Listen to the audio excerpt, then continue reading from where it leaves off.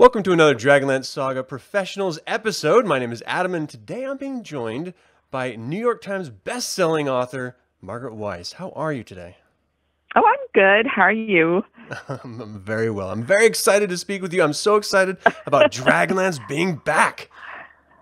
Oh, yeah, me too. I was speaking to Michael Williams a couple weeks ago, I believe, and I just thought it was really funny. We had this sort of wonderful just back and forth, and one of the first things I asked him before we went on air was, "Do you ever get tired of talking about DragonLance?" So I'm wondering, do you ever get tired of talking about DragonLance? No, I don't. I always find something new to think about or talk about when I do. So. That's great. I mean, certainly because, you know, you are a wildly successful author within that realm. You have to kind of love it a little bit, right? I mean, Oh, yeah, absolutely.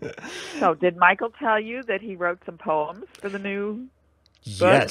yes, he did, and it's really funny because we had this really great back and forth about how much do you know about what you are writing for? You know, like, so how much of the story does he know about in order to write the poem for it? And you know, he gave us a little bit of information about, you know, he had some brief ideas and stuff, you know, sort of abstract, generic stuff.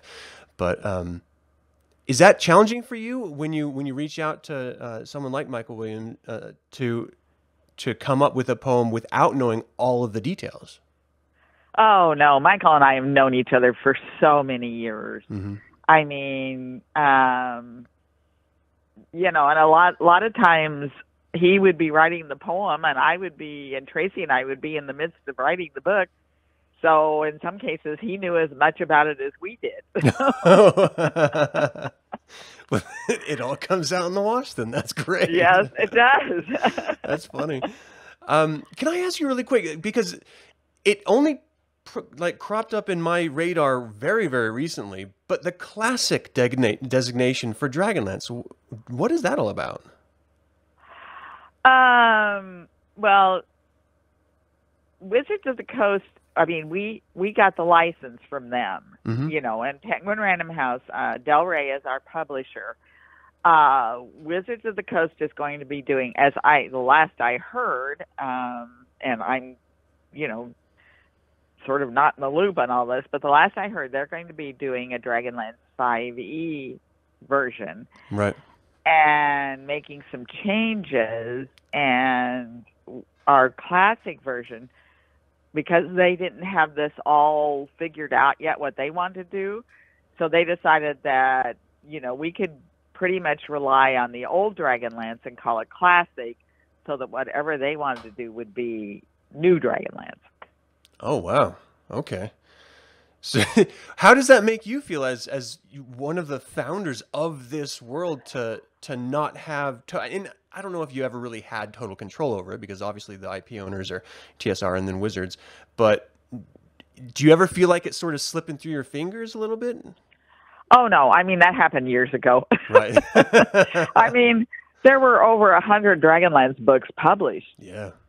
You know, at one time or over the years, and you know, those authors, I mean, there was no way we could be in touch with them and follow what they wanted to do. And, you know, in a way, it was kind of cool because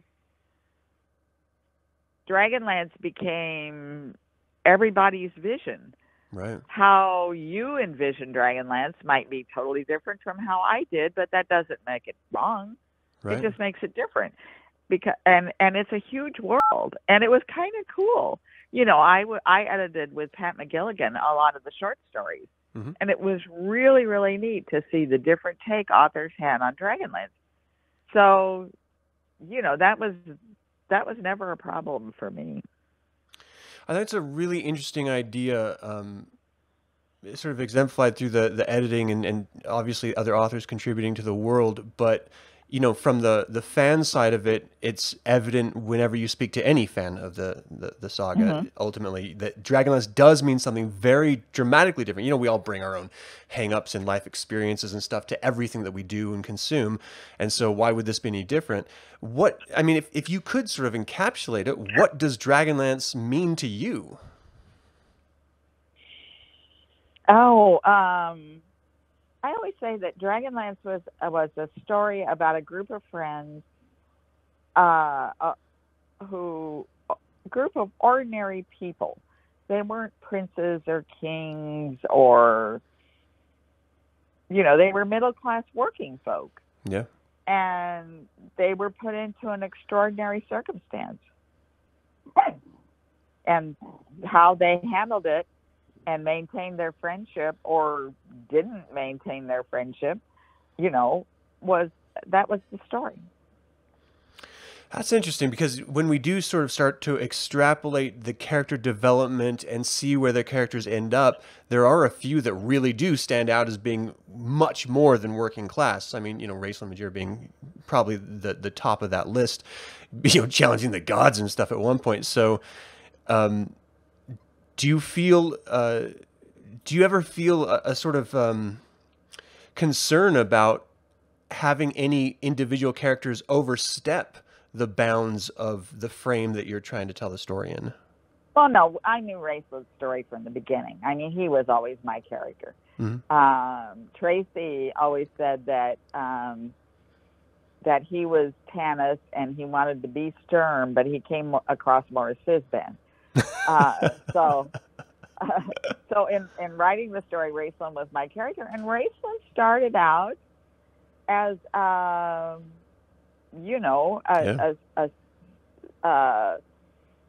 he and his twin brother grew up under difficult circumstances. Yeah. Their mother went crazy. Their father died. Kitiara pretty much raised them and taught them, how to get on in life. And then she left and abandoned them. And so they had to work for a living, as did Flint and, Cass. You never know, but work question mark. They all did. Yeah. And when they came together that night in the inn, it was, it was just kind of, you could say the gods were at work, or it was happenstance that they ran into Goldmoon and Riverwind, and there you go. Yeah. Is it easy to slip back into the Dragonlance mode of writing? Because, you have written a number of series with a number, by yourself and also with other contributors. I mean, you have a healthy body of work underneath you. Is it tough to get back into the Dragonlance mode? Yeah, it was, and especially since there's been so much written. But Tracy and I had a really great Astinis, we call him, Shivam Bhatt. Shivam agreed to work with me, and whenever I had a question about anything Dragonlance related, because at this point Shivam knows a heck of a lot more about it than I do, I would ask him. I'd send him emails, sometimes I don't know how many a day, poor guy, and he would do the research, look up all the, references and everything else, because I used, as reference point, I used the original 12 modules, adventure gaming modules, and all of the Dragonlance books that Tracy and I had written, and also referenced books that Doug Niles had written about the Dwarven Kingdom, right, and various other sources, and like I say, Shivan was a tremendous help on all that. That's great. Yeah, I would imagine it would be seemingly insurmountable to remember every element of everything in Dragonlance. There's just so much to go into. And then also, do you ever find yourself maybe a little bit frustrated when there is conflicting information? Because depending on the author and when they wrote it, things changed. Yeah, and in that case, I went back to the original source as much as I could. Nice. What you've collaborated with Tracy Hickman for years and years on multiple different IPs. What was it like after having a break from collaborating with him to go back and revisit Dragonlance together? Oh, well, we've always been friends, and we've kept in touch, and when we had this idea that we'd like to do this, we worked on the plot together first, so that gets us kind of into the rhythm of working together again. Mm-hmm. And it was fun. I always enjoy it. So there's been, I don't know if it's leaks or just information about the hiccups with creating this new trilogy. And Tracy had said that the first novel is completed and submitted, and the second clearly is coming out in August 9th next year, or this year now. And the second one is that finished already? Yes, the second is finished. It's with the publisher right now. We've gone through initial edits, and of course we work with WotC on the edits, to make sure we're all on the same page. And so at the moment we're working on the third one. That's great. Now that is the heart of what I wanted to ask you about, and I don't know how much you're at will to speak to it, but can you talk about the changes that are proposed or sort of forced on you two as authors from the IP holders? Does it change your story at all? Oh no, our editor Ann Grill has been terrific to work with. She actually read the Dragonlance novels before we started working, and they didn't, they really didn't tell us to do anything. They, other than an editor working with authors, and having been an editor myself, I know an editor suggests, maybe this isn't quite the way you want to say this, or maybe you want to change this a little.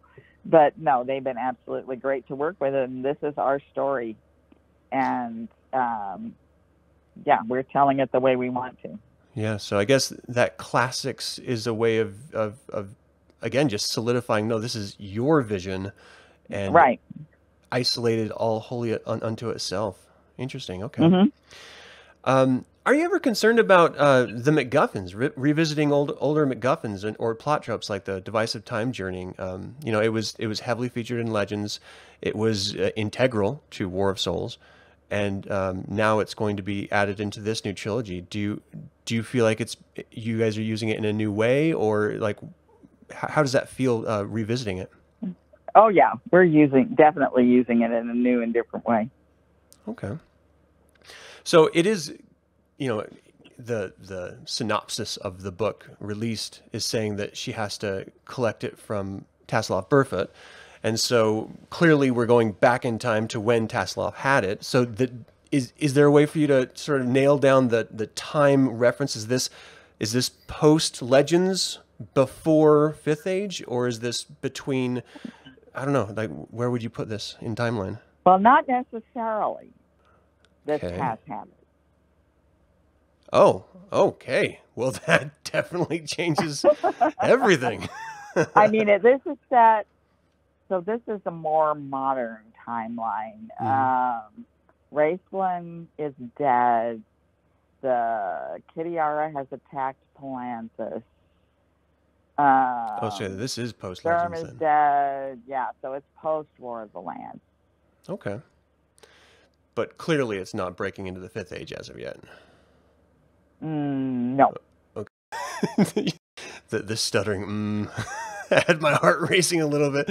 No. This is me trying to imagine the timeline. So, right. Yeah. Right. When you find yourself sort of revisiting these older characters like Tasselhoff Burfoot, for example, do you ever feel like you have to sort of tiptoe around the character or bring in other characters to help fill out the experience? Because again, most of us have experienced these characters as in relation to the other characters, Tasselhoff and Flint, just for example. Do you feel like you had to bring in a lot of the classic Dragonlance heroes in order to ground the story at all? Or do you really feel comfortable bringing a whole new set of heroes and just letting them go? No, this is a whole new, Tasselhoff is Tasselhoff in age. Yeah. He's not going to change. And so it was, except his circumstance. And so, no, it was always really fun. Some of the old characters do come back, the ones that are still alive.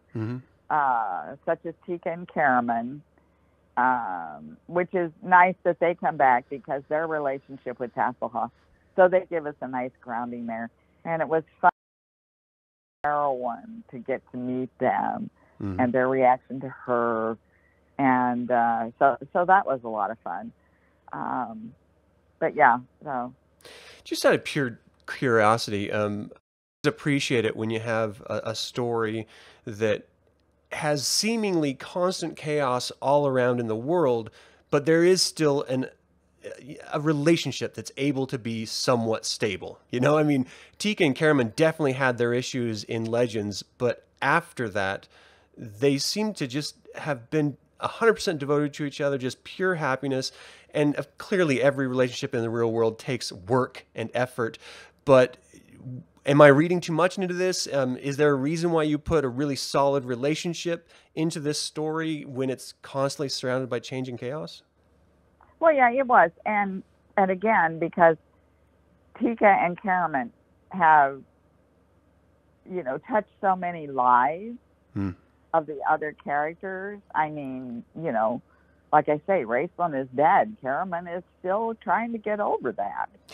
And Tika never really liked him. And so we're kind of Hasselhoff into the mix. And he's in the Inn of the Last Home and walking off with the spoons and, you know.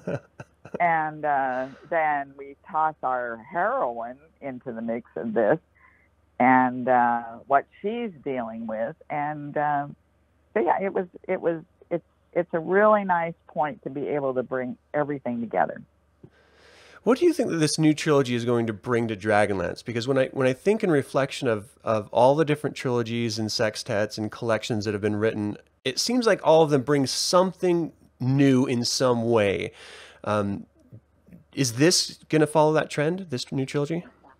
Yes. Is there I can't tell you. Okay, I was going to say, is there any way to get into that anymore? I'm trying to dig for information here. No, I really. So one thing I can tell you, and I haven't told this to anybody, so I'm telling you, you're making news. Ooh. The original title of the first book was going to be Hasselhoff's Wife. Whoa! Wow. Okay, that's awesome. Can I that one of the subscribers to this channel had asked this as one of the questions. Where do the titles come from? Do you have control? Like, what made you change the title from that to Dragons of Deceit? The publisher wanted it because it fit in with the rest, like Dragons of Autumn Twilight, Dragons of this, Dragons of that. And so they Was there I mean, in a way, the other was more of a working title. Yeah. Because lots of books have working titles, since many times the official title doesn't get decided on until the very end of the book after it's already written. Right. So that was more of a working title. Okay. Wow, that just brings up so many possibilities in my mind. That's amazing. When you write these stories, are you writing for yourself? Are you writing for the fans? Where do you land on that? You know, Tracy says that, and he said way back in the day, that Krynn was a real world, and all of us live in it. And what he meant was that even after all these years, he and I could go back there, kind of like you go back to Disney World and you say, oh, wow, I remember this. And that was how Tracy and I were. And that's how I think the fans are, that we go back to a place that is familiar, that we know the Inn of the Last Home, we know Palanthas, we've walked these streets, we know the Great Library, we know Stennis, and we walk these familiar places with new characters. Yeah, that's great. It is. It's wonderful because when you were first writing the original Chronicles back in the day, do you remember if there was a specific age group that you were writing to? No, there was, because the Dragonlance novels were the first adult novels that TSR had ever done. They had done and had huge success with the Rose Estes books, the Choose Your Own Adventure kind. Yeah. And but Dragonlance, Gene Black, our editor, wanted to propose to management that they do a series of adult novels that would be aimed at, say, teenage adult, that sort of age range. And I was actually hired to edit those novels, and Tracy had proposed the Dragonlance games, and which were the first games to ever have an entire plot that he and his wife Laura had come up with. And so Gene said, well, let's base this on Dragonlance. And I was hired to edit those novels and to come up with the storyline based on the plot that extended over 12 gaming, adventure modules. And so, and that's how I met Tracy, and that's where we started. We got so involved in the story that we decided we should be the one to write the novels, Yeah. Never mind hiring some other outside writer who didn't get it. We got it. Right. And so that's what happened. I guess I originally asked the question because it is something that, I was exposed to initially in middle school, and that's where I fell in love with the world. But even now, as a grown man in my, mid-late 40s, I'm returning to the world to just get inspired again and just have this, wonderful nostalgia, and to have it still going after so long. Are you ever surprised that it has the legs that it does? Oh, yeah. I mean, we felt we were just lucky to get the first book published. I mean, we were doing this while TSR was teetering on the brink of bankruptcy. Yeah. And so at this point, and in fact, that's why the first book ends with the wedding of Goldmoon and Riverwind, because our editor wasn't even sure there was going to be a second book. So let's have a happy ending. Yeah, that's great. Are you ever concerned with the reception of the novels when you write them or after they've been published? Oh, every writer is concerned about how, people view their novels. I mean, it's like sending your child out into the world. You don't want him to get beat up,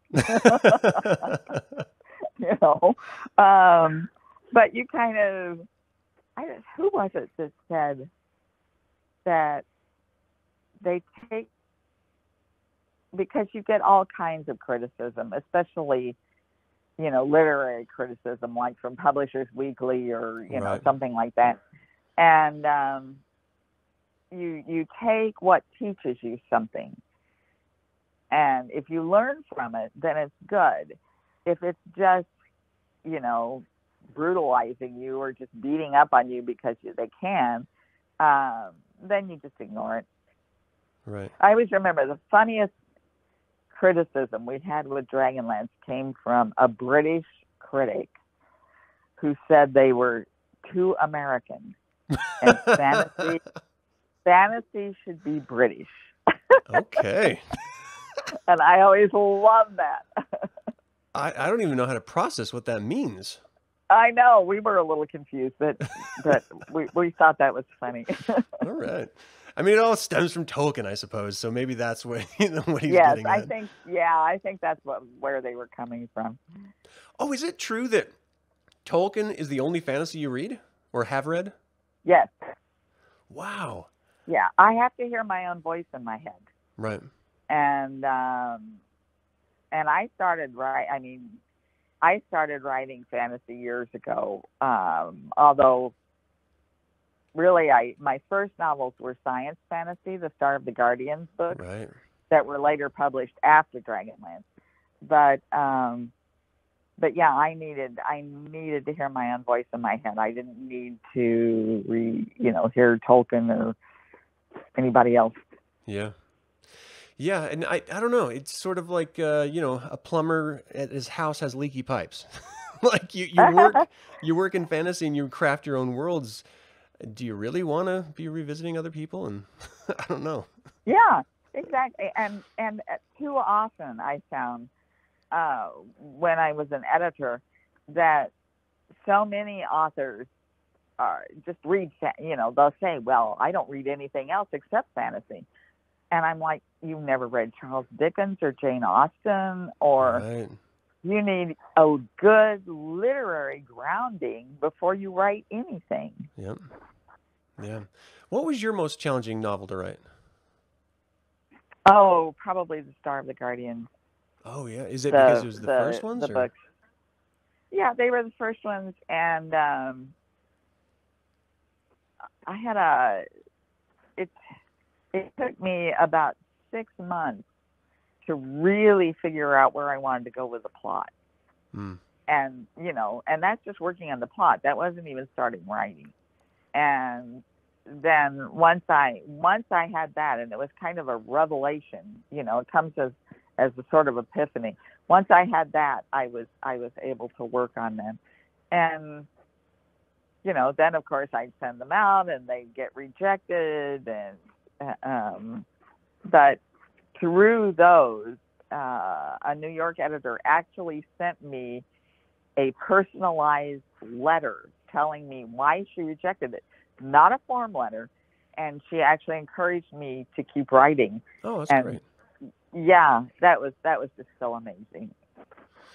Yeah, I think one of the hardest things to do as an artist, I think in any form, is to take constructive criticism, but I think it's the most important lesson that anyone can learn. Oh yeah, you have to. And when someone can actually pay that off with saying, look, no, we really appreciate what you're doing. You're just not quite there yet. Keep it up. Right. That's great. That's Right. really great. Yeah. There needs to be And more I've worked positive. with authors who refuse to take editorial, comment, and they don't last long. Wow. Yeah. Because you need authors tend to get so mired and wandering around in the trees and everything else that they don't see the forest. Mm-hmm. The editor sees the forest and can narrow in on the trees. And so, like I say, having been an editor myself, I so appreciate editorial critique. And sometimes I don't agree with it. Sometimes I can get really angry. Yeah. But then I calm down. And my editors, have been really good. If I say, no, I am adamant, this is the way this scene needs to be written, they're always, okay, we trust you, we'll go with it. Oh, that's great. Can I ask you maybe, a little candid question? What did you think about Dragons of Summer Flame process? Because that was supposed to be a trilogy, right? And then they sort of... Yeah, again, TSR was going bankrupt. Okay, so that was just the cause of it. What can I say? Yeah. What would you have included if you had the opportunity to, spread it out into a trilogy? No, I don't think I'd go back. Yeah. Okay. No, actually what it was supposed to be, it was supposed to go on and be the search for magic, because the world lost magic, and right. Then there was finding magic, but then Watsy bought TSR, and there was the whole and so it was just like, nope, sorry. Wow, I didn't realize that you guys were going to be doing the loss of magic, and then also in that same trilogy recovering it. That's interesting. Yeah. Okay. Yeah. How did you feel about the direction the Fifth Age took after they bought Watsy bought TSR? Well, there was a huge controversy, so we just pretty much walked away. Yeah. But you did come back. Yeah, we did come back. Peter Atkinson brought us back. My daughter actually was working for TSR at the time. Oh, wow. And Peter Atkinson, at one point, he had all the employees gathered together for a meeting, and he was explaining Watsy's vision and what they were going to do and everything else. And at one point, and he said, "And who was it who blew up Dragonlance in Summer Flame?" And my daughter raised her hand and said, "That would be my mom." And Peter called me the next day, and I'm like, "Oh my God, Peter Atkinson is calling me. And he said, I just wanted to apologize. And I hadn't heard. And I said, oh, well, thank you, Peter, but what are you apologizing for? And then he told me, and then my daughter told me, and it was funny. Oh, that's great. Was there any trepidation returning at that point to sort of re-steer the Well, ship? no, because we adored Tracy and I. After we met Peter, we adored him, and we wanted to help. We wanted to help make things as, we wanted to help them bring Dragonlance back if that's what they wanted to do. Okay, fine, we'll help. That's great. Did you know the direction that Mina was going to take in Dark Disciple trilogy when you were writing War of Souls? Yes, I actually wanted her to be a dark Joan of Arc, and I actually researched Joan of Arc to study her character. Fascinating woman. Yeah, she really was. I read Mark Twain's book on her, and it's really, a lot of people don't know Mark Twain wrote a book about Joan of Arc, but he did, and it was really interesting. So. Yeah, I think the arc definitely is paid off with that in mind of Joan of Arc, of Mina, through the War of Souls. Dark Disciple took a very seemingly different turn from that. Of course, she's moving from being a sort of champion for a god, the one god, as it were, into being, realizing, who she is. I don't know why I tiptoe around it, because it's been out for a while, so it shouldn't be a spoiler for anyone. But I always feel like I'm tiptoeing. It's weird. That's why I wrote that book, is I didn't really feel we got to know her in War of Souls, and in Dark Disciple we got to know her more personally. Plus, I got to write about a border collie, which was really cool.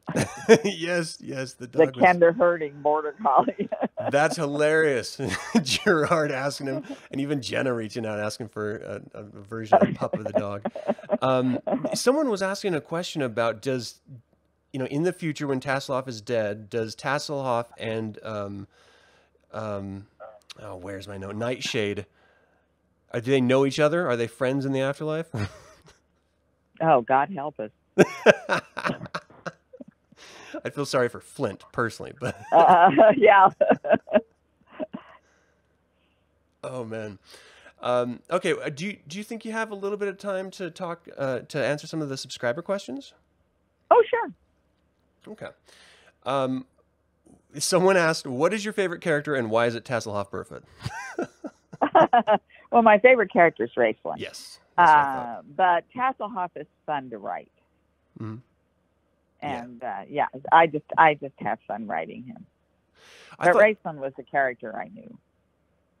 Yeah, and that's the thing about it is, I thought it was really interesting the way that Raceland was able to connect even in War of Souls. Are you aware of the theory going around that in War of Souls, when Raceland's involved, it's actually not Raceland, it's Takesis? No. Yeah, there's a theory out there about that, and I was stunned about it. Well, it's probably just as well I didn't know about it. So that's all Raceland all day in War of Souls, connecting it. Okay, so there's clearly you already answered this one with who is Mina based on. I mean, it's very Joan of Arc the whole way through. And someone was asking, any idea why it's Dragonlance has all but vanished for so long, and what would it take to gain all that lost momentum? Because Dragonlance was a slow, steady building train on the track for a very, very long time, and then it just seemed to have dropped off. Do you have any insight into that? Well, Fifth Age kind of did it in. The Fifth Age, when it came out, really divided the fan base. Yeah. And people were very passionate about it. They either hated it or they loved it.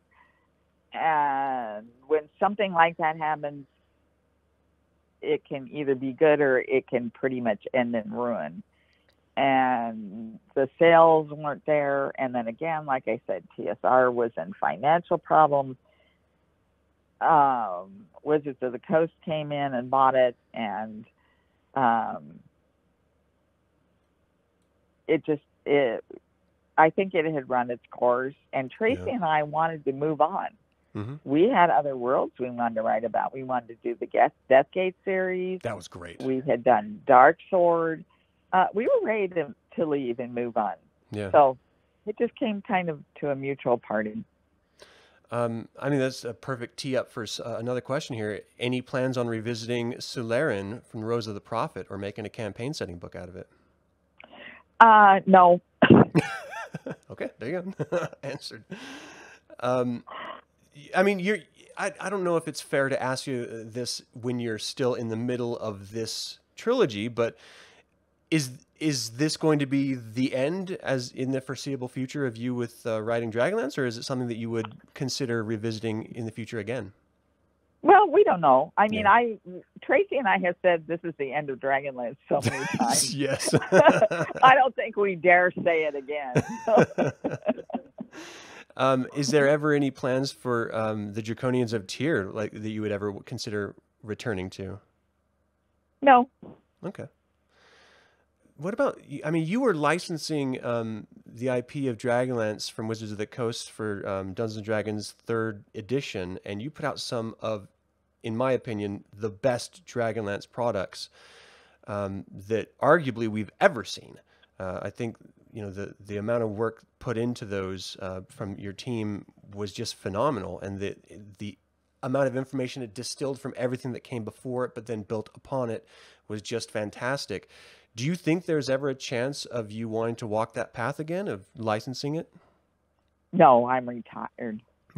Okay. No, nope. All I right. mean, my team did such a wonderful job, and those books were really amazing. And in fact, I used a lot of those in my research. So I, even though they're third age, and there's still so much in there, reference material that people could use for the games, that I'm really pleased with them. And they're available on the secondary market. Oh yeah. And sometimes I'm astonished at how much people want for them. Yeah, no, I mean, stuff gets really expensive. And I mean, some of it is just random too. I mean, you know, like one book out of a trilogy is infinitely more expensive than the other two. You know, just strange stuff like that. All right. Well, I really do appreciate your time sitting here and talking Dragonlance with me. Is there any other projects that you're working on that you'd like to talk about or share with the audience? No, I really can't. Okay. I think that's So fair. I've got stuff in mind. You know, we're thinking of things all the time. Yeah. But right now we're just concentrating on Dragonlance. Well, I'm very, very happy for it. I'm just so pleased that you came back and you're putting this trilogy out. It's just it's nice to revisit old friends, as we were speaking to earlier in the conversation, and this is just another way of doing that, and with, you know, new stories and new experiences in the same wonderful world that you helped create. So thank you very much for doing that. Well, thank you so much. It's been an absolute pleasure speaking with you. Is there where can people find you online in order to look at? Oh, I'm on Facebook, Margaret Weis on Facebook, and I'm on Twitter, which is WeisMarg, WeisMarg. I'm there too, and so they can find me either of those places. And I have a website, MargaretWeis.com, and you can order personalized books there. Yeah, I actually noticed that you were going to be selling like autographed versions of Dragons of Deceit there as well, right? Yeah, if it doesn't get too crazy. If there's not hundreds of thousands of requests. Yeah, exactly. I kind of draw the line at that. So. Well, then I would suggest anyone listening, if you want one, try to be the first, not the 100th. Right. The 300th. Thank you again so much for your time. Have a wonderful day. I wish the best for you. Okay. Thank you. We have come to the end of my interview with Margaret Weis. She was incredibly gracious with her time, and I feel very fortunate to have been given the opportunity to speak with her. What do you think of the upcoming novel? Do you have a favorite novel she's written? And if you could have her write any Dragonlance novel of your choosing, what would it be about? Feel free to email me at info@dlsaga.com or leave a comment below. I'd like to once again invite you to consider becoming a member of this channel and remind you that you can always pick up Dragonlance gaming materials using my affiliate link, all of which are in the description below. This channel is all about celebrating the wonderful world of the Dragonlance Saga, and I hope you'll join me in the celebration. Thank you for watching. This has been Adam with Dragonlance Saga, and until next time, Slanjava.